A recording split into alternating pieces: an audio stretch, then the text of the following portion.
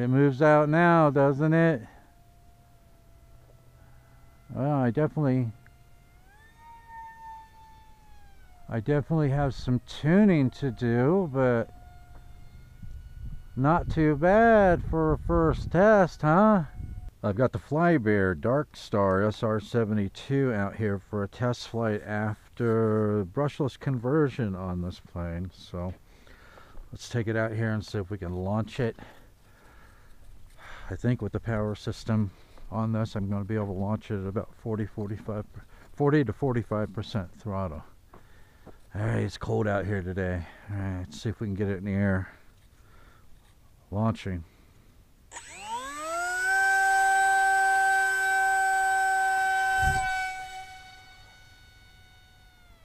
Kind of an iffy launch there. Kind of wanted to nose down on me. Alright, so we got it in fully stabilized mode right now with this Radiolink Byme-DB Gyro. I'm having to really back off the throttle. It's a little bit faster than it was stock, and I'm only at 50% throttle. So, alright, so I want to bring it back through here. Wow, I am not getting much turn to the right. I want to bring it back through here and put it into intermediate mode just to see. Climb up a little bit. Alright, we are now in intermediate mode.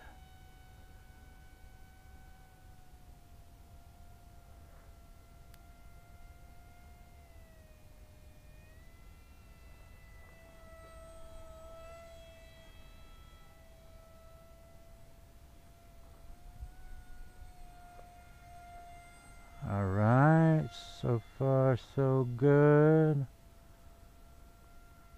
I don't know about that CG yet. I've got it balanced right there where the main wing, the leading edge of the main wing is. I have no idea where that needs to be. Fast roll rate.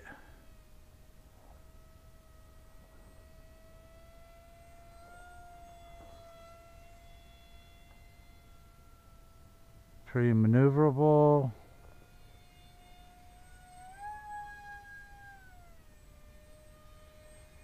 Ton of power. Alright, let's test out the power a little bit. Ooh, that's unlimited vertical for sure.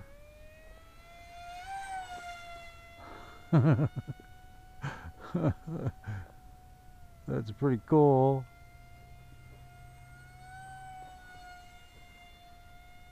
Well, they don't get too crazy with it.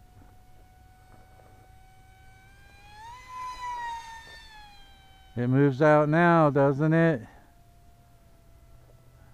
Well, I definitely have some tuning to do, but not too bad for a first test, huh?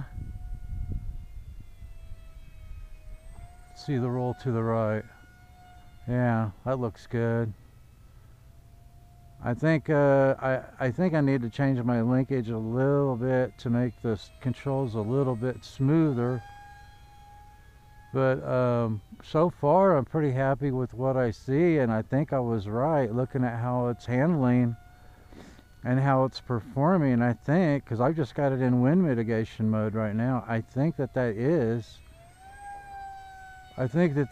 a really good airframe, guys. And man, has it got power now, and is it aerobatic now? That's awesome.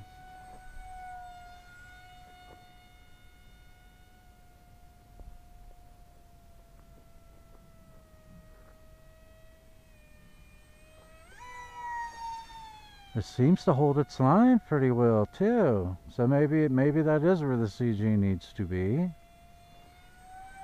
I got quite a bit of nose weight on it. I think I'm probably about 170 grams now. I'll have to weigh it when I get back. I had to move my battery back a little bit from where I had it because I repositioned my ESC, and that affected the length of the cable inside the canopy. And so to get my CG where I had to add more nose ballast weight. But it does seem to me, the way it's handling, it does seem to me that where I have the CG, it feels pretty good. Alright, so my timer's about up. I had it set for 5 minutes. Alright. Let's bring it back in here.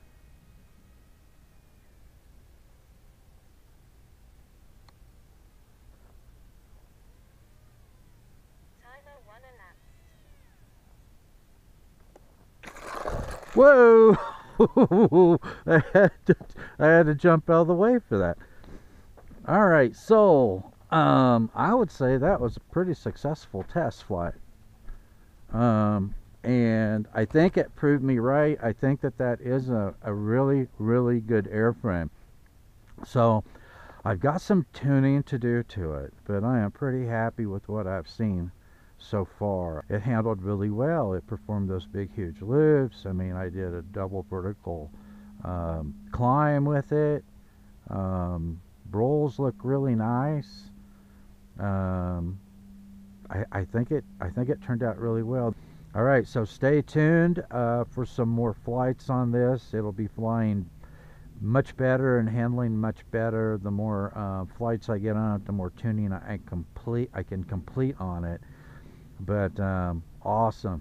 It was well worth the time to complete this brushless conversion. That's a wrap on this episode. Stay tuned for more flights of this SR-72. Thanks for watching, and I'll see you next time in the Tinker's Lab.